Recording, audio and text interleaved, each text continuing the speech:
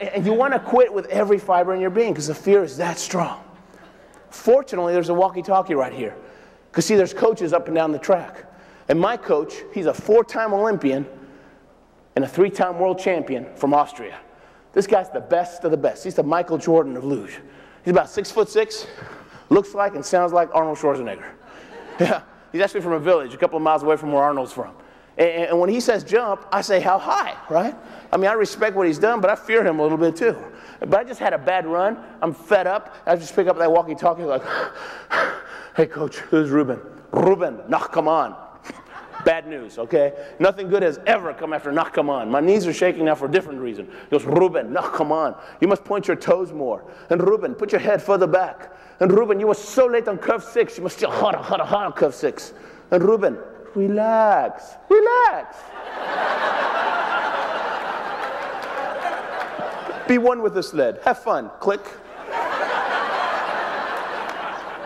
Best comment I ever got from Coach was, Ruben, that was not so bad. Oh, that's the best ever. When he says that was not so bad, it's party time. I never would have made it to the Olympics without Coach. You know what Coach does for me? In 15 seconds on that walkie-talkie, you know what he does for me?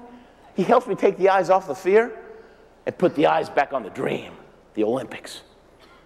You guys are going to have a bad day once in a while. You're going to have a bad week.